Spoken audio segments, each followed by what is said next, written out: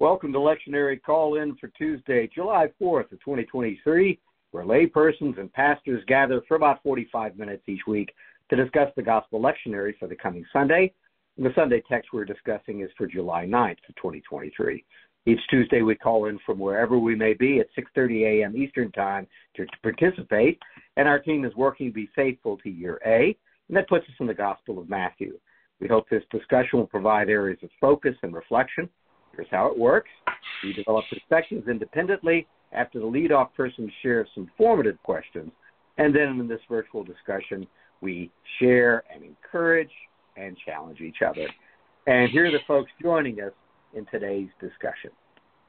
Sarah Mickelson in Tampa. Bill Hall, St. Petersburg, Florida. I'm Don Upton. I'm in Charlotte, North Carolina. And our lead for today is Bill Hull, and he's going to read the scripture for us and walk us through some formative questions. Hello, Bill. Hope you're doing well today. Happy 4th of July. Thank you. Happy 4th to you, my colleagues, and those listening and viewing.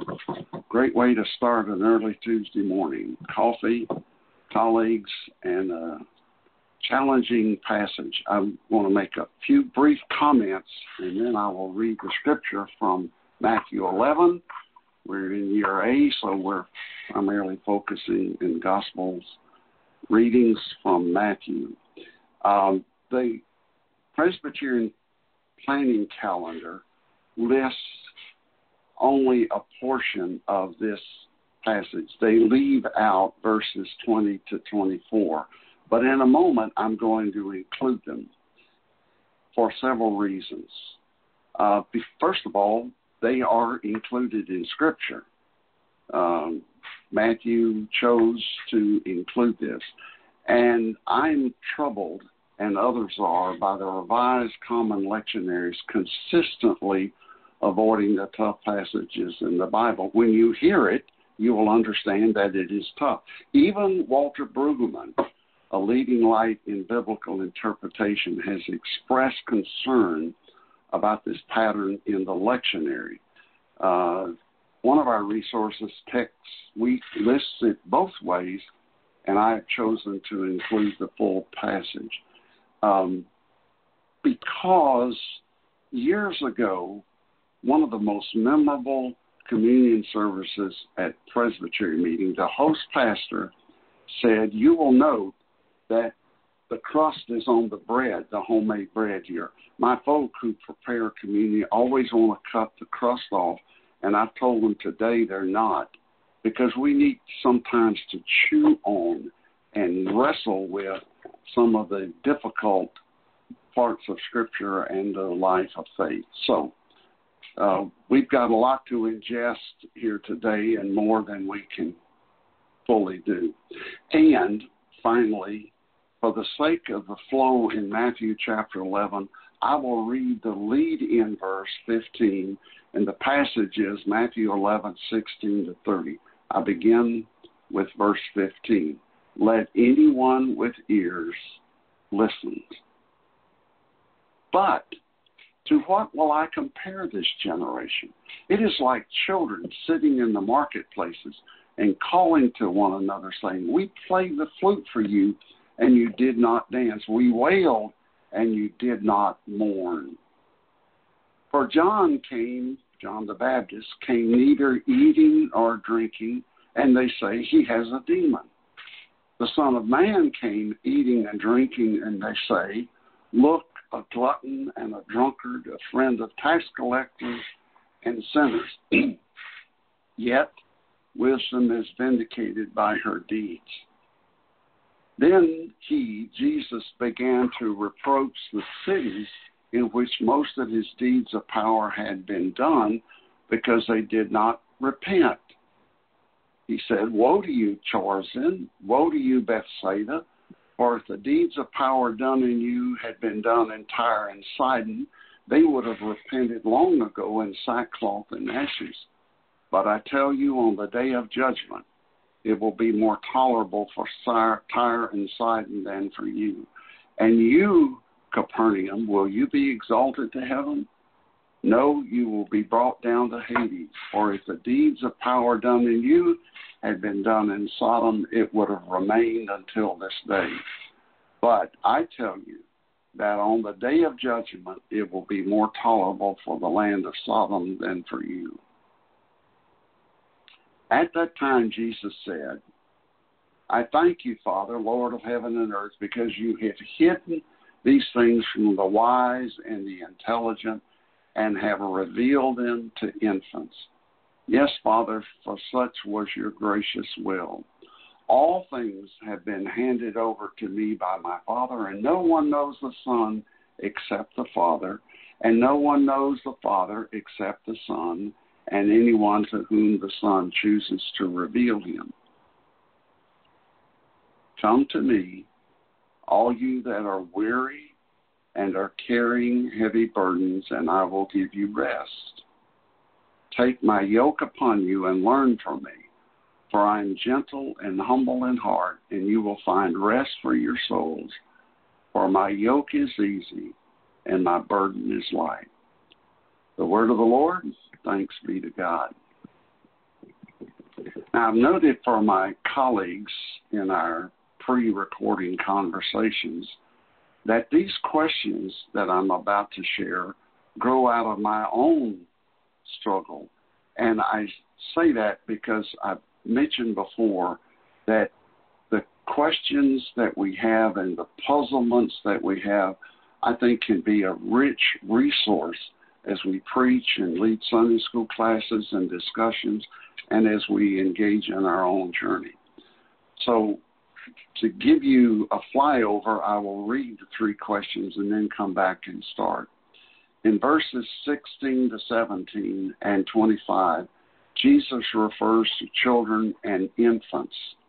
For you, how do these references inform your understanding of Jesus' message for us today as his followers? Question 2. This passage presents a bewildering and even mystifying mixture of tones and images, some of which are anger, judgment, joy, burden. What other tones and images do you perceive, and how does this constellation of human emotions and experiences impact you? And question 3. In verses 29 to 30, Jesus calls us to take his yoke upon us, and so doing, Jesus says, we will learn from him. How have you seen that working out in your life? Okay, back to 1, and Sarah, I'm going to come to you first in a moment. In verses 16 to 17 and 25, Jesus refers to children and infants. For you, Sarah, how do these references inform your understanding of Jesus' message for us today as his followers? Sarah? Seems to suggest to me that at this time, those who see the truth of Jesus' mission and see it plainly are often the ones not recognized by the temple leadership for wisdom and for acceptability to into the structure of the temple. So like children in Jesus' time who are often considered not good earners yet, not valid participants, and more of a burden, they are discarded or overlooked as sources of wisdom. So I think sometimes we're asked to consider the cultural values in which we work and live, and what they present as desirable. And that might stand in contrast to what Christ followers are asked to pursue and treasure. And I think we see that in the scripture, that there's this strong contrast between what the temple leadership sees as valuable and what Jesus sees as valuable. And I think it's also a strong contrast between what they see as acceptable and what Jesus sees as acceptable. And for me, that's how I see the use of infants or children in this particular passage. Thank you. Well said. Dawn, for you, the reference to children and infants, how does it inform your understanding for the gospel today? And your question, the way it's framed, helps too, because I think this is one of those lectionary passages that can be daunting just because it's so complicated and there's so many things. So your question, for those that are listening that are planning to moderate meetings, great starting point for me because it gave me something to hold on to. And if you think back to when you first encountered complicated poetry or prose, it could be overwhelming. And I can remember teachers saying, "Well, why don't you just grab something?" Here you're saying, "Children, go there, Don." Right? Start somewhere. Start with a metaphor. Find something. Find some action, and then build that out. So I appreciate you picking children. As for you adding additional text to the lectionary, how dare you? This is hard enough. How dare you? But I'm just kidding. This was hard enough. So I've got holding on to the idea of the children. It helped me think about who's vulnerable or who actually has insights. And it came down to me, he's talking about who's encountered the Christ already and what do you do. You've encountered the Christ, what are you doing? And in this case, they're acting like children. And I know in other parts of the gospel, children are used differently than this. So I'm looking at the opening passage about children. This is not about the meek and mild. This is the entry point on children is not about the vulnerable. It's about recklessness. This is my interpretation. Recklessness. Having seen the Christ, what do? You act like children playing. And a refusal to engage, a refusal to take it seriously, or a refusal to do anything more than play dress up with it. And I think there's the concept of like dress up, and it's not serious. It's like playtime. So you encounter the Christ, you witness what's going on, and then it's like you're doing playtime.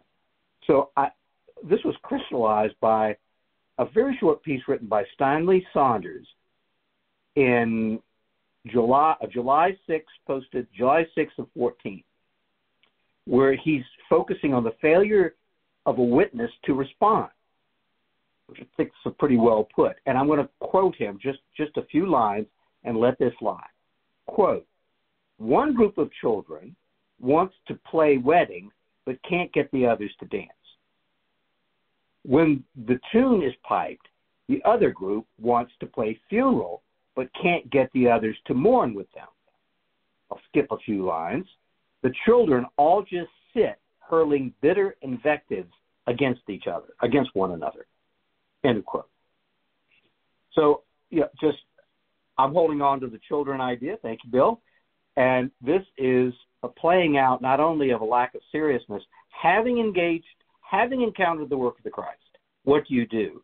And this is business as usual, life, silliness, trivialization, dress up. And I think the poetry of this is what's being picked isn't just playing games. They play two specific games. Two of the most serious things in the business of life. The newness and the promise of a wedding, ha-ha, and the mourning and the loss of the beloved, ha-ha. So I just thought Saunders crystallized that, for me, so beautifully, and I'll just stop right there. Thanks, Bill. Thank you. Sarah, I resonate with your emphasis that children represent the unexpected. And Don, your begin somewhere, you reminded me, whatever grade it was that we first dealt with poetry, I and all my fellow students were bewildered, and the teacher did a good thing. Tell me one thing you do understand from the poetry. As you say, begin there. And again, I will acknowledge this is a bewildering passage.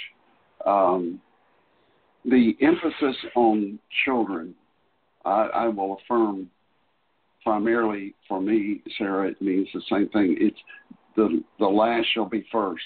It's the who's soon to be least is greatest in the kingdom. Jesus even upped the ante about children when he said, unless you become like a child, you will not enter the kingdom. There's an image that scholars have dealt with. I think it's helpful that Scripture doesn't tell us exactly what Jesus means by become like a child. You know, trusting, adventuresome, curious, all of the above and more. Needing to be cared for, but also needing to act on one's own. So that's a powerful image. And my part of my question was, how does this impact your understanding of the message for today? And I will say, we're here to celebrate all worship communities. One of the many things my wife and I appreciate about Palmacia Christian Church is the presence and high valuing of children and youth, along with the other ministries engaged in by this worship family. Jesus makes it clear and compelling in this week's gospel narrative and in many other places that children have much to teach us about God and our role in God's kingdom. I think we've only just begun to glean what God is teaching us through children. Second question, and Don, I'm going to come to you first in a moment to repeat myself a bit.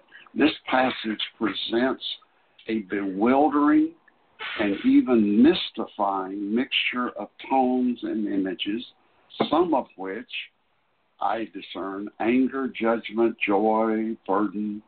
What other tones and images do you perceive, and how does this constellation of human emotions and experiences impact you? Don? We could go on this one. It's such a massive piece. So I'm just going to pick just a few ideas and let it lie.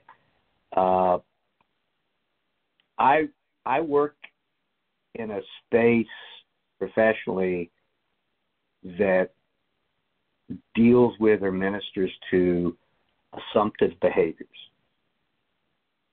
often of leaders, that we do things a certain way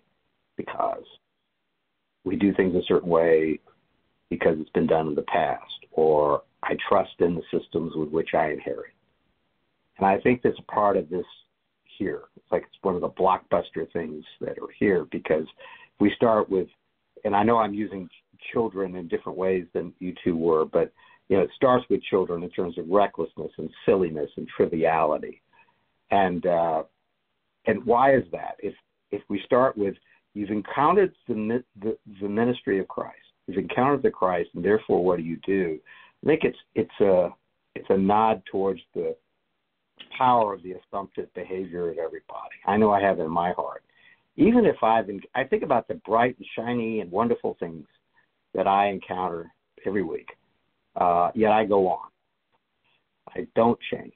And not only does it talk about that power of going on with your assumptions, but the power of human beings to trivialize, even in the face of the ministry of Christ.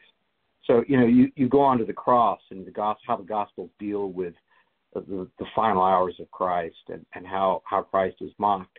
And mockery is echoing in this to me with the front end of the children. We mock the funeral. We mock mourning and loss. We mock the wedding and the future and your beloved. And, all of that is just held up as the starting point for this. So I'll just say I think what's coming out of this is the power of the assumptions that we make in our lives and our power to mock. And in the past, we talked about Christ riding to the gate and folks laying down their cloaks as he's riding into the city. And this is my personal position. that I think it's important to read that as a dress-up story. I think it's more powerful if the people that are laying down their garments and celebrating Christ, that's just a tradition. That of course we celebrate kings. And there's going to be another person to ride through that gate in about an hour, and they're going to celebrate that person because they're playing dress-up. That even those that have touched and seen the Christ can still engage in superficial mockery. And it's a powerful start to this. So I'm kind of continuing the idea of the children and dress up to say this is dark, but also confrontational in a way that I think tells me. And by the way, we're meeting at 6:30 a.m. The sun hasn't come up yet. When the sun comes up, what am I going to be focused on? Because I have the power to trivialize anything I want to. It's a real challenge. Thanks, Bill. Thank you, Don. Sarah, your reflections. Don, I'm right there with you. I think that this is exactly that. In contrast, for me, I hear in this passage, we're talking about the tones and images and constellation of human emotions. I hear discouragement. I hear heartbreak. I hear rejection. I hear, that sense of loss because you've laid your heart out on the table, and they have looked at it and went, no, thank you, I would rather have Brussels sprouts. And it's like, what? I don't understand. This is so valuable. This is important. And to have somebody trivialize it and minimize it, I think that's the other thing, is treating it like it's a performance rather than a life. And I think that's, right in the middle of this. And I think I hear in this conversation when Jesus lists out the communities where he's done the most work and talks about other communities that were completely decimated. He lifts up what he'd hoped for and how much that he offered, what this would have meant if the kingdom of God had been brought near and they had fully embraced this opportunity instead of looking at it going, no, thank you, it's Sloppy Joe night down the street, we're going there. That sense of just tossed away. And for me, I hear, and more than anything, the discouraging heartbreak, rejection in the way that he speaks about, or the scripture lifts up their disregard of something treasurable, something valuable. It's almost like he offers them untold wealth, and they go, no, thank you. We're going to go pick up coins. It's kind of like, I don't know how else to describe it except, the woman at the well goes, give me the water that will sustain me forever so I won't have to come to this well all the time. It's that contrast to that story a little bit, too, for me. And I'm right there with you. And I think you're spot on with the dress-up and the calling names and the exchange between the children. It almost feels like that's the way he sees the Sanhedrin and, that kind of perspective about the temple structures in Jerusalem. Thank you, Sarah. This question is what led me to look and notice verse 15, which I read as a lead-in. The New Revised Standard Version renders it as, let anyone with ears listen.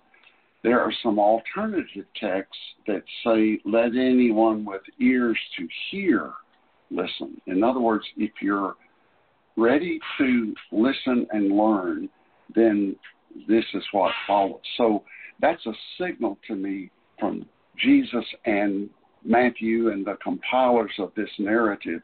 It's like, listen, sit up straight. There's something important to follow. And what follows is what I would describe as a kaleidoscope of human experiences. joy and sorrow, discomfort and relief, conflicted and comforted. We could appropriately keep adding a list of the mixture of experiences. And Jesus, the chapter begins by John wanting to know, is Jesus really, John the Baptist in prison, is Jesus really the one? And we remember Jesus' responsive, go and tell John what you see, what you hear. The lame walk, the blind have sight restored, etc. So John the Baptist can be seen primarily emphasizing God's judgment and Jesus as more representing God's grace. I think that's a little misleading, because in judgment there is grace, repent, and in grace there is judgment. Dietrich Bonhoeffer reminds us there is no cheap grace. God's unmerited, unconditional forgiveness does not mean that anything goes, that I can do whatever I want, treat you any way I want to, because God's going to forgive me.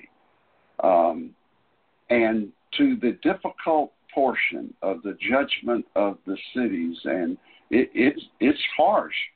I understand wanting to leave out those few verses, but here's what occurs to me.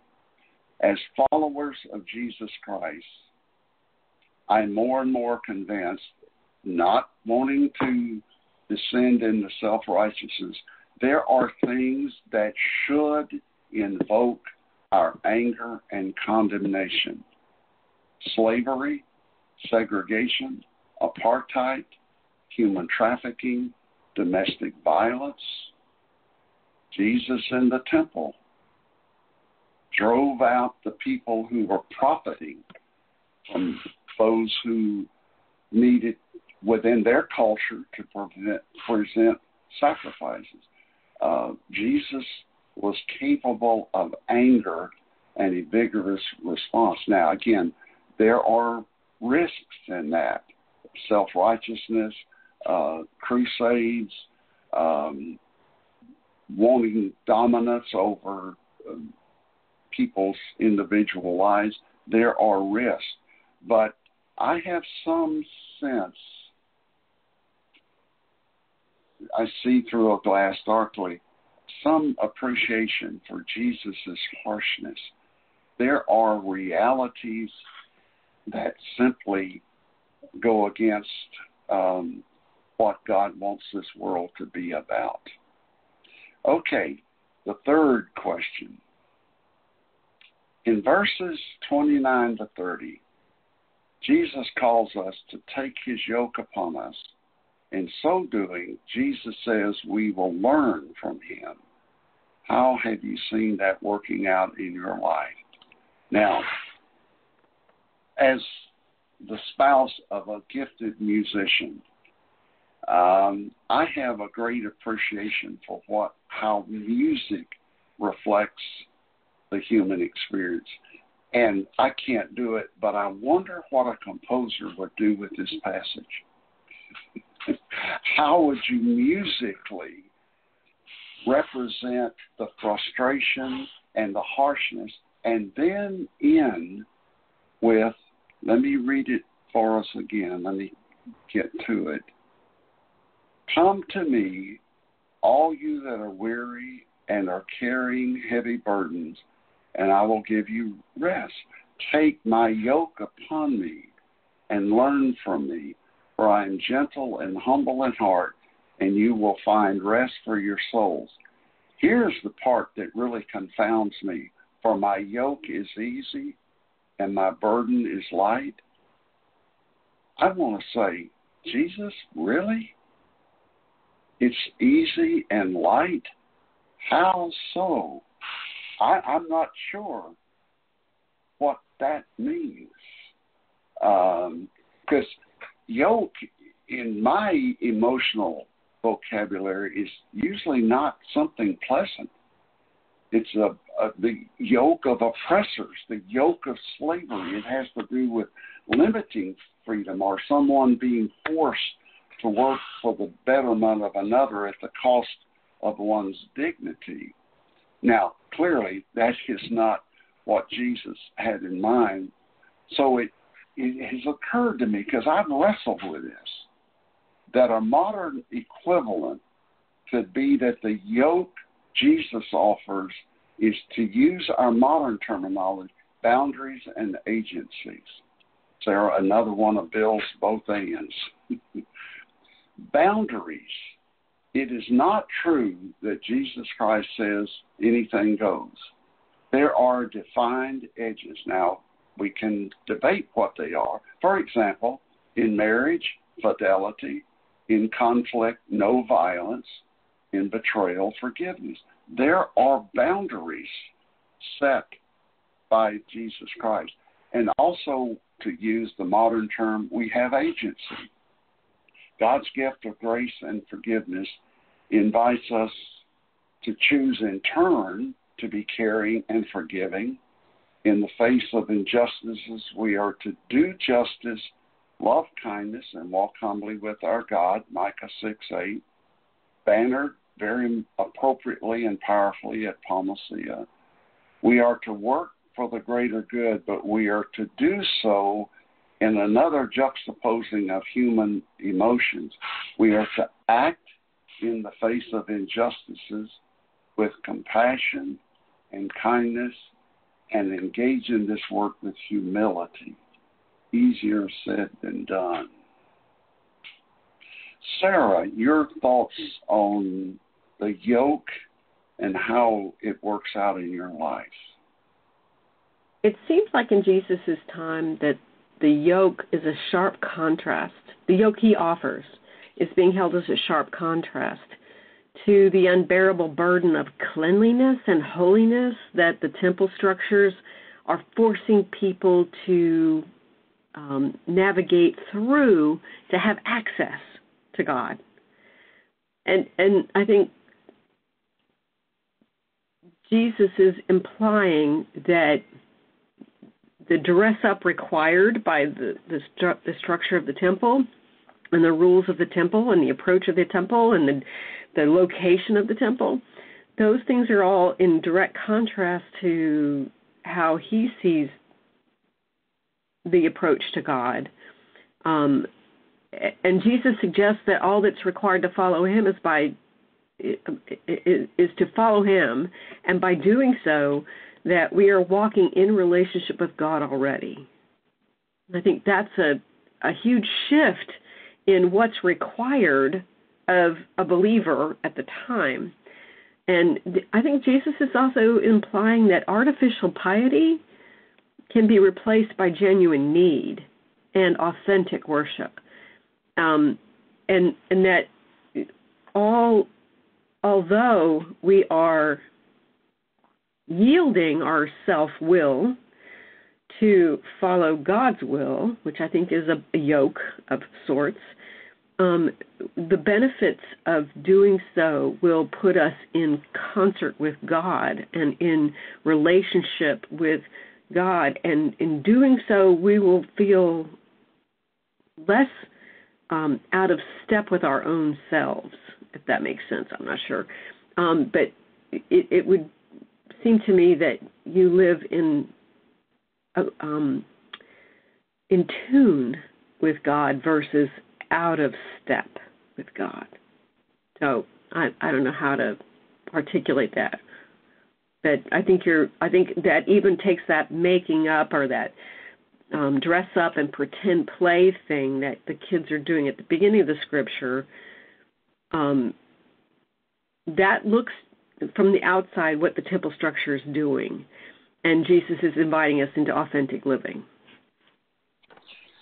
That's very helpful, Sarah. I, in fact, typed some notes that contrasting the yoke of the temple establishment with the yoke of Christ. A new thought for me. Thank you. Don, your reflections. This wouldn't work for me so well, if not for everything that leads up to it. So we have the stark contrast, starting with the children, the cynicism, the play, the acting, the dress up, the power of us to just wipe out. And then, Sarah, you said something in your response to the second question. You used the word decimated. So you go from the children to just decimation. And it's shocking. At the same time, isn't it shocking how easily, I'll turn to myself, I have the power to dismiss beautiful things, to dismiss love, to dismiss what these children are really mocking. The love of people, the loss, the hope, marriage. I mean, it sets this up to, therefore, what does the two sides of this look like? So I'm going to hold out yoke as a neutral term. Instead of, you can use that, you can turn it into good or bad, but I'm going to say neutral.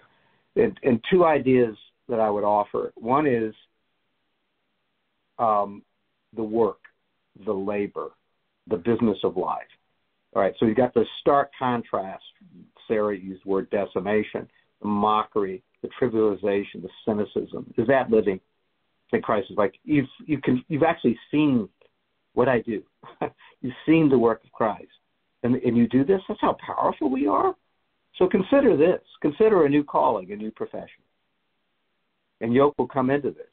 So the analogy I would give today is, and I'm holding this up because this is something I get to work with every day, is, people say, well, I want to work with somebody that has an applied experience. I want somebody that has experiential experience. I want some people to be trained with hands-on. I want to have workplace learning. And I think that's an analogy to the work and the labor and the competencies and the skills and the discipline that Christ is bringing into this towards the end. We can debate whether the lectionary team should have cut the heart out of this, which now, Bill, you've made your point, and I'm with you. It should have been in there. But at the end, you're back to the yoke, which is, therefore, what's your profession? What's your calling? Apostle would say, the bondservant of Christ. You're in. You've got work to do. And it looks a lot happier and brighter than being, so what's the yoke? So let's say, learn with me. Do. Serve. See. Don't play dress up. This is a happier world. This is a world that you can delight in. I don't know about you. I've had moments in my career where I can wake up every morning and say, I actually am so delighted to get to do what I do. And I think that's what Christ is now kind of like pulling all right, we're going to do dress up, pull the curtain back on this. Real life, the business of life. And so what does the yoke have to do with that?